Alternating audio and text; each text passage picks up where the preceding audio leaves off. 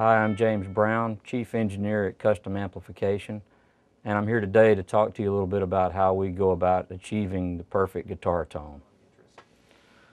I started playing music when I was about 10 years old, playing keyboards, learned trumpet in school, and when I was about 14, my uncle taught me how to play guitar, and that's when I took off on the guitar. And at the time, I was listening to a lot of different bands, probably was really into Beatles and Pink Floyd, and probably my biggest influences were Kiss and ZZ Top, and a lot of the guitar sounds I probably look for lean toward that sort of thing. At the same time, about 78, when Van Halen hit, there was a whole new sound that kind of came out, and it had a lot of influence on me as well, so I end up with quite a variety of musical interest, I guess. My first musical memories probably weren't very pleasant. We had a piano, an upright piano in our house, and my sisters were forced to take lessons and hated it. So I didn't think playing music was fun. My mom played classical music when she vacuumed, and I learned to like certain classical pieces.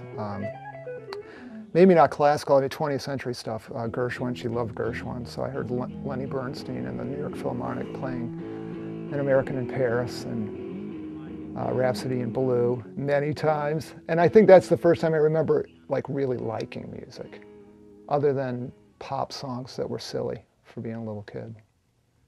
Well, I'm 52, and somewhere in the late 50s, I remember my dad and uncles playing music around the house, and my grandfather playing.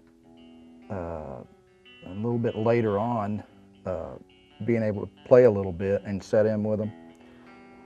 And that was just, they were just larger than life to me. I mean, my dad's gone now, my uncle's still alive, and they Dillard and Willard, they still play great. Steel guitar, lead guitar, and the whole thing. And my grandfather was an interesting guy. He played Carnegie Hall in the late 70s, and hammer banjo style playing, old folk style, and played the World's Fair and everything. So what was cool about him is in the 70s or late 60s, when I was able to play, you know, a little of the Chet style and Merle stuff, that we'd play for like fish fries and stuff, and they'd be dancing, a few people drinking and stuff, and just to see the people respond to that was just overwhelming, you know. So that was some of my earlier remembrances. Was my family would be my biggest musical influences. After that would probably be Chet Atkins, Merle Travis, some of the fingerstyle players. And what I liked also was you heard excellent music like on the old shows, Perry Mason, stuff like that. Somebody would just be playing real dark sounding chords, you know, you could hear something held in suspense there, you know. So I like to fuse those styles together, and early 60s, guys like Lonnie Mack was just busting through the radio. And by the time the Beatles came out, I was 10 years old, 64. I was able to play probably most of the stuff that they were doing at that early time frame. And I didn't see all the hoopla about the Beatles, to be honest with you, after hearing Lonnie Mack and Buck Owens, and them guys were great musicians, Chet. But I grew to really like the Beatles after they matured as songwriters and stuff. Takes one of these Yankee boys to set it straight, don't it? Yeah. At that time is probably when I decided that since I grew up in Mississippi, I listened to a lot of Mississippi music. One of my favorite bands at that time was Leonard Skinner. They were using Peavey. That was really the reason why I started using it in the first place. And so I basically went back to college with the plan of working there once I finished. And after I finished college, I actually taught at USM, Southern Miss, for about 2 years, and then I got a job at Peavey designing guitar amps. And at the time, You couldn't learn much about tubes in school, but I learned a lot from Hartley, and also my main mentor at Peavey was a guy named Jack Sondermeyer, who was pretty much an engineering genius, and he taught me everything I needed to know about tubes. And then the things I needed to know about guitar tone, I learned as I went by trying different things and experimenting with other amps to figure out what it was I was missing all those years when I was playing through what I'd call regular amps. We're here in the studio today, and I brought my friends Scotty Anderson, Rob Fetters. They're going to help me demonstrate the difference in power levels and some other things about the coupe amplifiers from Kustom. This amp is a 36 coupe, which is 36 watts. And this amp is a 72 coupe, which is 72 watts. So the point here is to demonstrate how the differences in power can impact the tone of the guitar amp. Okay. First, I'll get Rob to play something through the 36 coupe so you can hear how that works.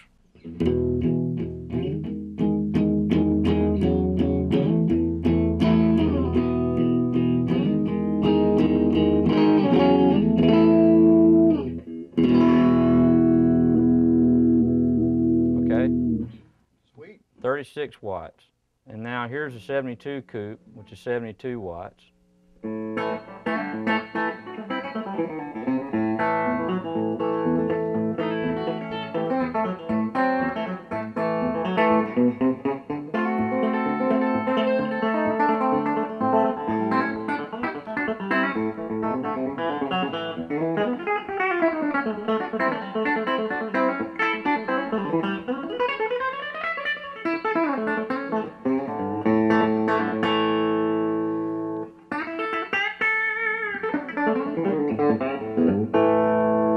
Okay. Probably the biggest difference you notice between the two power amps, or between the two sized amps, is with the 36, it's a little bit easier to break up. Beat on it just a little bit more there. Beat on the guitar? Beat on it a little bit. Okay. Whereas on the 72 coupe, when you do the same kind of thing, it's got a lot more.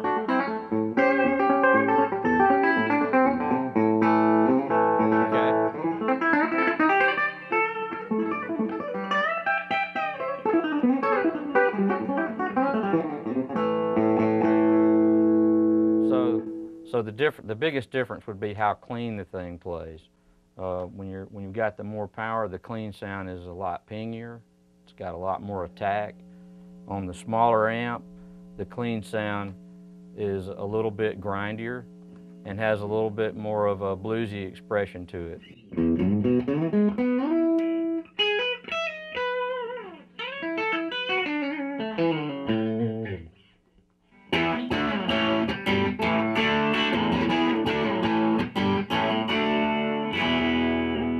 The first amp I worked on was called the VTM, and it was kind of neat for the time because it was it stood for vacuum tube modified, and what it was, there was a lot of amps being modified, especially out on the West Coast, and people were paying $400 or $500 just to have their Marshall modified with more gain, different tone settings, things like this. And so what we did, we had the idea, why don't we build an amp that's already modified, but we'll put switches on the front so people can dial that mod in themselves, kind of put it back in the hands of the consumer. And it worked really well, and as a result, you know, that amp kind of sprung us into a whole line of tube products. Shortly after that, about 90, 91, I did the Classic series with a lot of help from Hartley. And that series was the one that pretty much gave us our sound. And coming up with a signature sound to me is very important at any company I'm with. It's always a search for guitar tone that progresses. Each year I'm trying to make what I did last year sound bad, basically. And at this point, we've pretty much established a sound. A year or so later, I got the opportunity to work with Eddie Van Halen on the 5150, which was a very important project for me. And I learned a lot from him and vice versa. Later, after going through several other solid-state amps, a lot of different kinds of things, steel guitar amps, eventually I did the Triple X and the JSX, which is Joe Satriani's signature model. And at that point, I was starting to feel a little bit repetitive in what I was working on.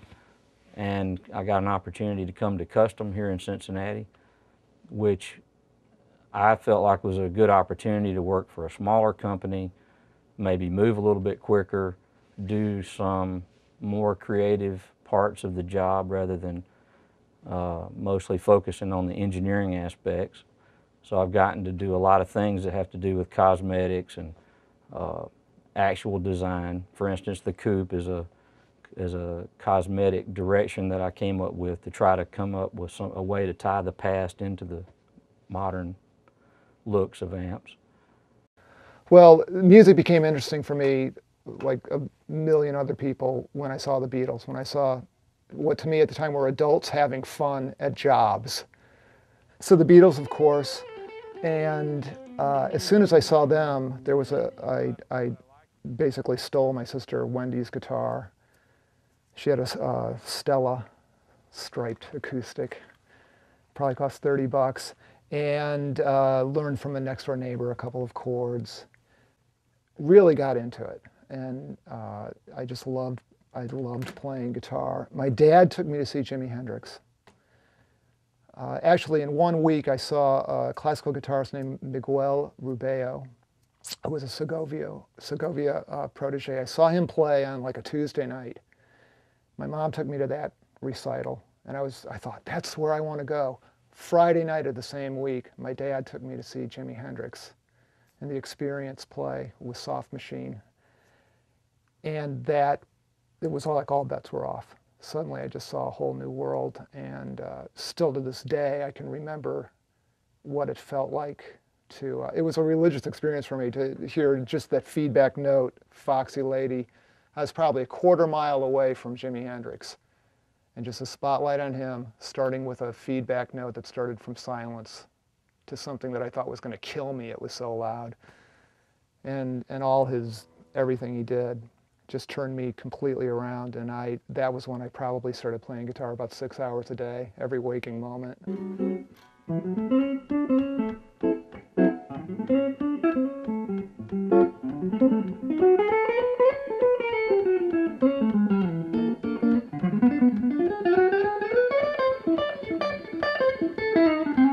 I like Chet's style of just a real clean sound, and maybe a mixture of some jazz type overtones. Say, for instance, if I played a thumb style song or something, you know,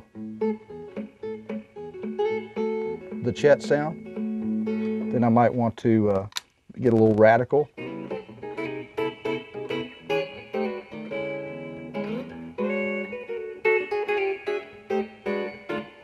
Maybe get back into a jazz thing.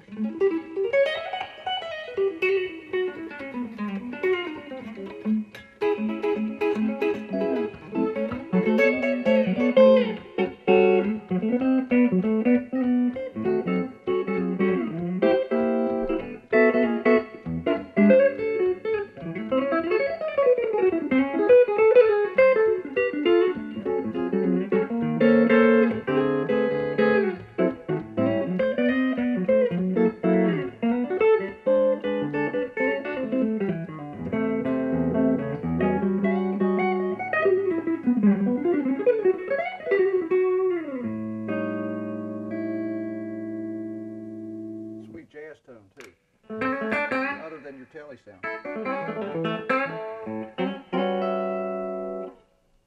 Cool. Preamp tubes, power tubes, and rectifier tubes impact the tone in a lot of different ways, mostly in how they distort, but also the fact that they amplify non-linearly in the first place, which means that small signals don't get amplified exactly the same as large signals. Or you can think of it as the louder you play, the amp's response actually changes. And this is not just magic, it's measurably different. It's you know, you can look at it on a scope and tell that it's different. Preamp tubes work in an asymmetrical way, which means that they clip, when they do distort, they clip the one side of the waveform more than the other, positive or negative.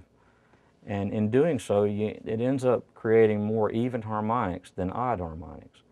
The reason that's important is because even harmonics are octaves, so they're always musically correct, whereas odd harmonics tend to be less musical sounding when they're blended with the notes that you're actually playing. So that's kind of an important aspect about preamp distortion. It's also a little bit more like using pedals in front of the amp because you're overdriving the earliest stage. This is how you get a low volume distortion tone, is by using either input pedals that overdrive the amp or a lot of gain in the preamp stages. Okay, power tubes, when a power tube breaks up, it's a little bit more like a hard limit. When you turn your guitar down, it gets very clean. When you turn your guitar up, you hear it hitting that limit.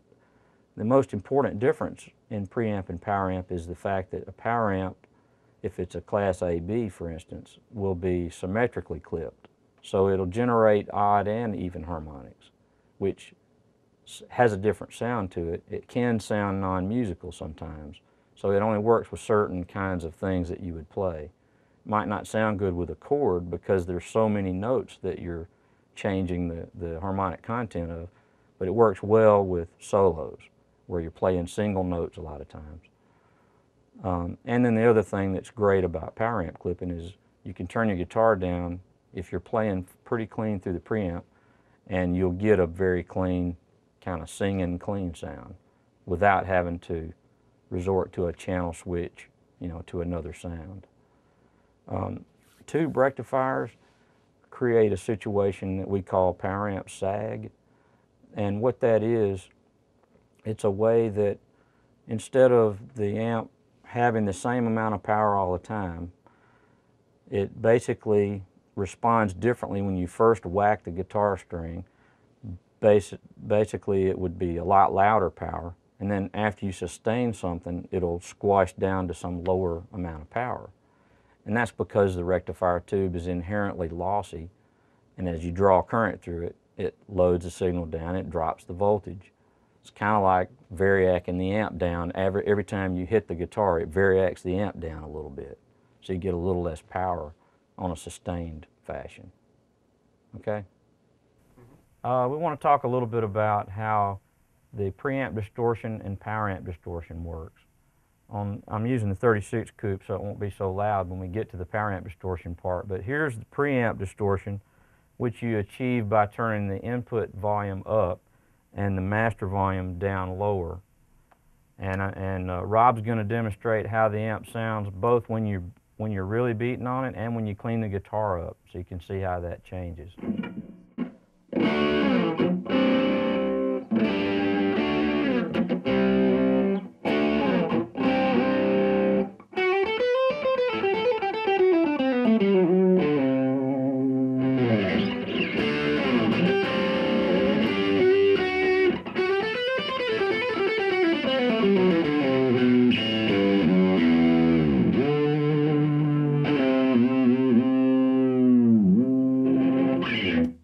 Okay, so that demonstrates what preamp distortion sounds like, and you notice when he cleaned the guitar up at the beginning, it's still pretty chunky. It's not really what you'd call clean. It's a chunkier overdrive kind of sound. Now I want to go for the opposite, which would be more power amp distortion. Turn the input volume down and the master all the way up, and now when you play it, you get a completely different effect. Full out? Sure.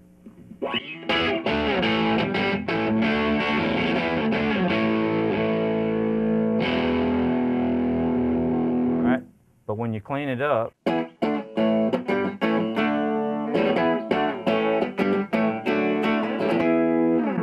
so in this case it's a lot cleaner sounding when you clean the guitar up. for how dirty it sounds when you're playing it full on.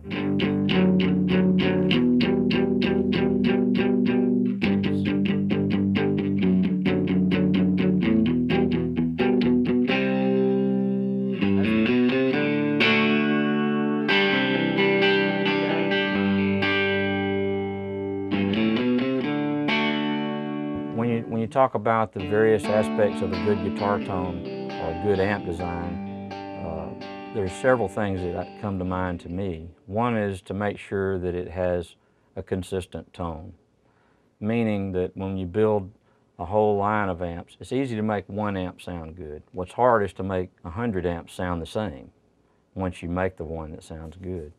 So I always try to use techniques in the design and in the manufacturing of an amp that will help facilitate that so that every amp sounds the same. Because I don't want to worry about if a guy walks in a store and plays one and he thinks it sounds bad just because somebody put a wire in the wrong place when they manufactured it. Another aspect would be reliability. Obviously, none of us want to get at a gig and have an amp shut down in the middle of a song, especially a solo. So it's important to have an amp that you can count on. It has to sound good, but it also has to be reliable. And sometimes we make trade-offs to try to facilitate that. Another aspect would be, it's very important to me that a person can walk up to an amp I designed, plug in, and easily get a good sound.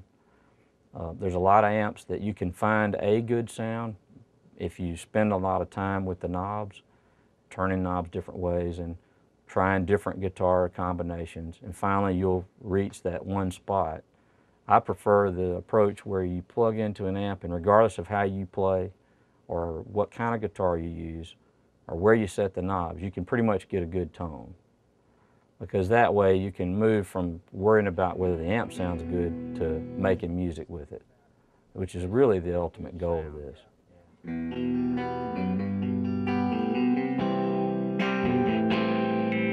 I think I'm a Jeff Beck wannabe. So I hear my stuff and I can hear exactly where I'm coming from. I don't really hear much Hendrix. I can hear myself sounding a little bit like Leslie West sometimes, David Gilmour, all those British guys. The other thing I have is a teenage, when I was a teenager, I went to Detroit all the time. I lived and breathed the Stooges, early punk bands like that, proto-punk bands. I saw the MC5, Ted Nugent with a Birdland, a jazz box guitar, bending the neck for his twang bar effects, things like that. So I really saw that kind of animalistic, brutal approach to playing guitar. And I hear that in Hendrix and Jeff Beck, and I hear that with Adrian and other guitar players I like. So I really liked that range. And how do I hear I don't know. I try to play like a lot of different styles. And I like guys like Amos Garrett. I like pickers. God, Scotty. I can't imagine playing like that. I don't need to. He's doing a great job, so it's fine. Now Scotty is going to play through the same amp with the same settings just to kind of show you how the player can impact the tone of the amp. Same guitar, same amp.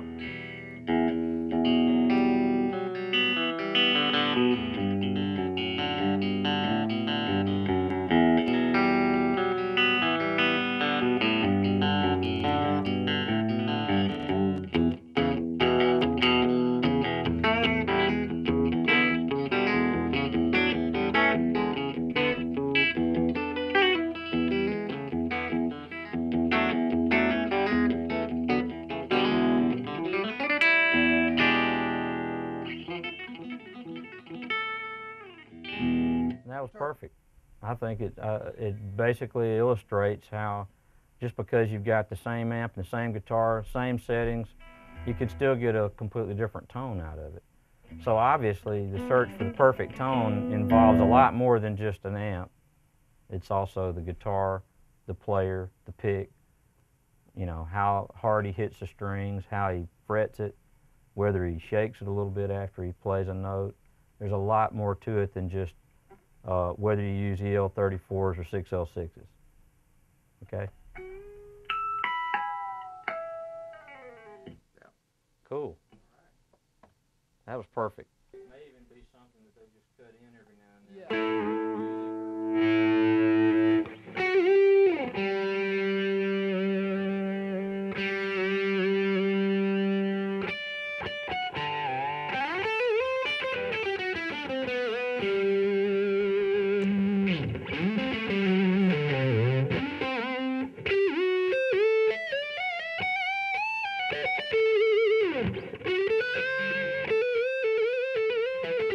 Well, I had a next door neighbor that knew how to tune a guitar. That was really helpful, standard tuning. And I think I learned a couple of chords from him. Then I fell off a skateboard, broke my thumb, went to another kid a little farther down the block who knew how to do bar chords because I couldn't use my thumb anymore, my little hands. Just played with other players, took some jazz lessons for a year from a guy named Rodney Stephenson, who I fell off the face of the earth, but was a fantastic guitarist in Toledo. Just picked the brains of guitar players and played along with records. And I went to college for a short while, and really all I did was play along with records. Tried to play along with John McLaughlin and Jeff Beck on the records they were putting out.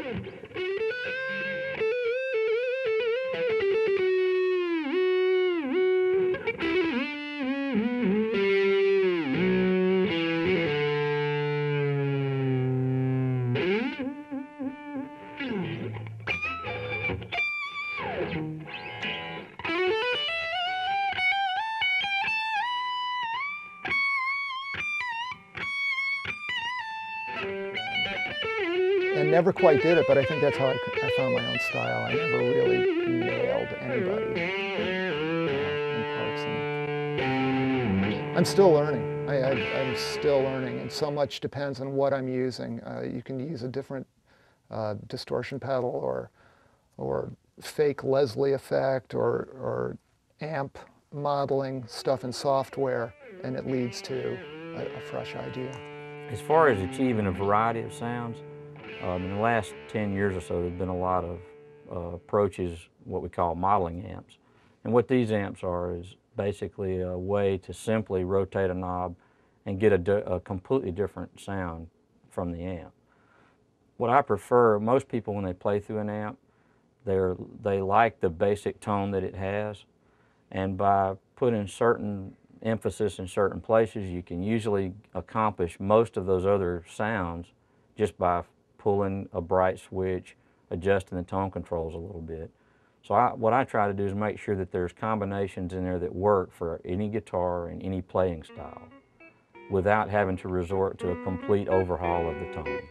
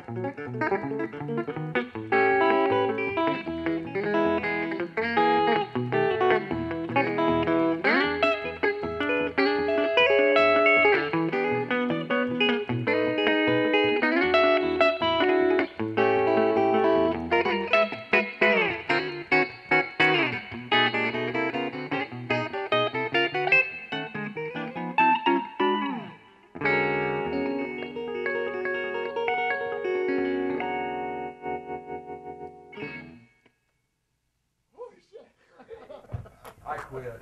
Whoa! Oh. That was great. Oh, hot dog, that was fantastic. I'm not used to standing and playing, but I couldn't get under it. Well, I started out with a flat pick, and my dad got me. He played flat pick. He actually played very good boogie woogie style guitar out of World War II. He played this lick out of a boogie woogie song. So he played swing guitar type sound. He always liked the thumb style because his younger brother, my uncle, that I mentioned earlier, played that style and kind of coaxed me into doing it around the age of 14, 15, and I picked it up pretty quickly. And being that Chet was, we always heard Chet Atkins around the house, and so I got into doing that. And basically, you know, growing up through the '60s, there was the rock stuff like CCR. You had to play some of that stuff, which I liked it, and then fusing in the more jazz-oriented stuff in the '70s, and everything from just playing three-piece band stuff in the '70s, playing, you know, classic rock stuff, playing country. Bars used to be to where you had to play everything there was, just about, you know, from George Jones to play that funky music, you know. So to exist, there wasn't anybody selling a straight diet of any style of music that I knew of.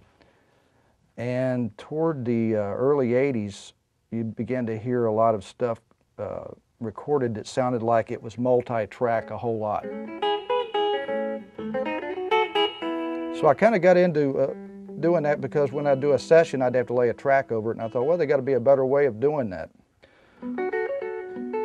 So I developed a technique of using my pick and my index finger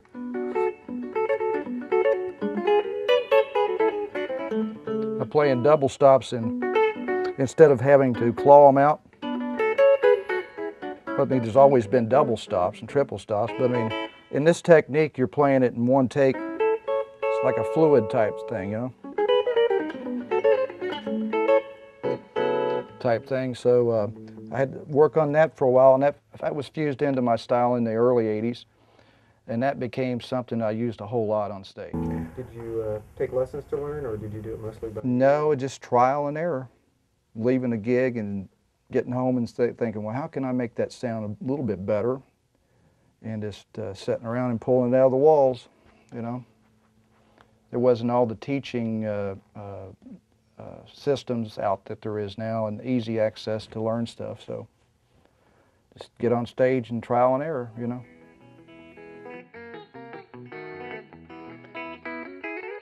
The solid state versus tube question is kind of a trick question, because basically there's plenty of tube amps that sound bad and plenty of solid state amps that sound good. So it's really not as cut and dry as saying that. But of course, there are certain differences, and I'll elaborate on those a little bit. Tube amps tend to have a bunch of things about the design of the tube itself that create really what an engineer would consider to be an inferior design. For instance, the sag thing we talked about in the with the tube rectifiers, the fact that they don't clip symmetrically, the fact that they create unusual harmonic content when you play through them. There's a lot of phenomenon that happened with tubes that create problems for engineers. So of course in the '60s, everybody loved seeing solid state develop so that they could get away from those problems. Unfortunately, guitar players got used to what tubes did, bad or good, that affected the tone and how dynamic the guitar amp sounds. Because that's basically what it is how can I translate what I'm trying to put through the guitar and get it to the speaker in such a way that it not only reacts the way I do, but almost emphasizes or overemphasizes those things that I'm trying to get through the guitar. So it's kind of like the tubes actually are able to amplify the dynamics of the person's playing, whereas solid state tends to not do that as well. Now you can design in these same flaws into a solid state circuit. It just takes a lot of effort, and you have to understand what those various aspects are. One aspect that's probably the most important is what we call low damping factor. And what that means is the amp's ability to restrain the speaker from moving when you stop playing. That's basically the simple view of it. It's kind of like a bad shock absorber. If you hit a bump in a car with a bad shock, it bounces a couple more times after you hit that bump. If it was a solid state amp and you hit that bump, it would come back quickly and be solid after that. Well, when you play tube amps, you like the fact that that there's a rebound to the sound. When you play, you hit it hard, you hear the speaker go whoop after the fact, and it's just kind of a warmer sound because of that. Because it's doing things, you're getting free low end, basically. You know, I learned stuff from guys that didn't play guitar. I learned a lot when I was in high school, and I was a hotshot 15-year-old guitar player playing with older kids. And I remember one of my older friends said, you know, Rob, hot guitar players are a dime a dozen. And it made me think, okay, well, great, so I know how to play guitar, but why am I playing guitar? It made me think more about songs and compositions and what exactly George Harrison was doing in those Beatles songs, getting those delicious sounds out of his AC-30s or Fenders and Gretches or Rickenbackers or whatever the heck he was using, thinking of it more in those ways. And of course, taking lessons from all the English greats, all those guys. I mean, listening to them, playing along with records. And I got a lot of enlightenment from listening to guys that didn't play guitar. I've thought sometimes Terry Adams, the keyboard player in NRBQ, might be my favorite guitar player because he plays these huge, in a keyboard way, Townsend-esque chords, and really simplifies and leaves and left big empty spaces. He would credit Thelonious Monk, but I think he was a fantastic musician, and I learned a lot about being a musician from him, because I think, you know, guitars, I want to be a musician more than I want to be a good musician that can help other people trip out and have a religious experience the way I had it when I listened to those guys. Actually, I kind of got out of playing mainstream music in around '93. I played, like most styles, bar styles of music, and the modern country stuff was interesting for a while until it all just sounded like one guy played everything that came out of there, and the singers sound like they're trying to cry, and they're eating, and they get choked, and they're trying to sing. And the songs are very trite, so I got out of it, you know, and yeah, and I just thought, well, you know, I want to play music, but I'm just tired of this. So I just kind of reinvented myself into playing standards, but doing them the way I wanted to do them, in a different energy level, I guess you would say, because people played them all their life and they're probably tired of them. So they're fairly new to me in a sense that I enjoy playing them. So that's the focus that I play, is a lot of standards, whether it be old country, old jazz. I like a lot of old jazz stuff before the big band era. I like a lot of big band stuff because I try to emulate the sounds on the guitar, but I find myself not listening to that many guitar players because I bruise easy. You know what I mean? These guys scare me to death. So I'll listen to horn ensembles or piano players or anything, you know. Because I'm easily a guy like George Benson. How can you not listen to George Benson after you grab your guitar, want to sound like George Benson? You know, I mean, it's contagious, you know, so I try to avoid it. Basically, you talk about solid state and tube, there's good things and bad things about each technology. And a hybrid system would try to use the best of the tube part and the best of the solid state part. In fact, we have a new series called the HV amp series, which does just that. It uses a solid state power amp, so it's not real heavy. It does have an artificially low damping factor to sound like a tube power amp. And then we have a tube preamp with some solid state mixed.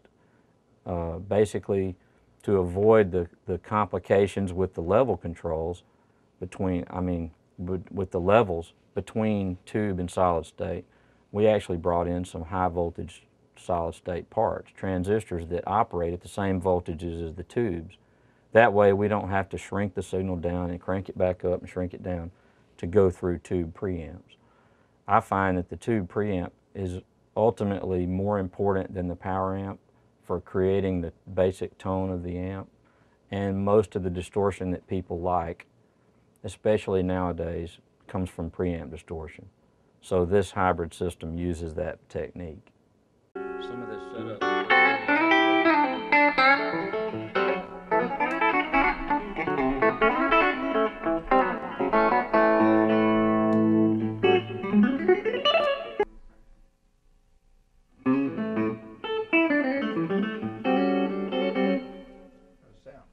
Sounds good.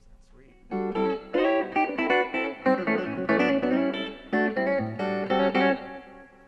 All right. We go. Hard to do in the morning, isn't it, without beer?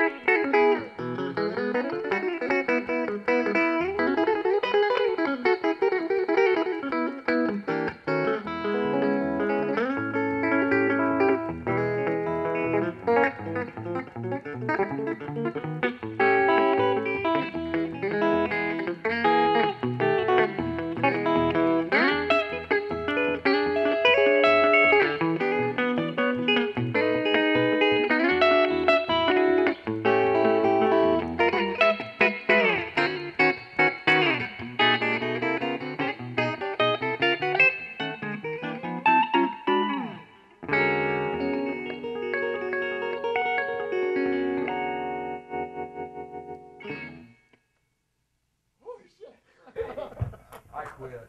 Whoa! That was great. Oh, hot dog, that was fantastic. I'm not used to standing and playing, but I couldn't get under it. On the roll.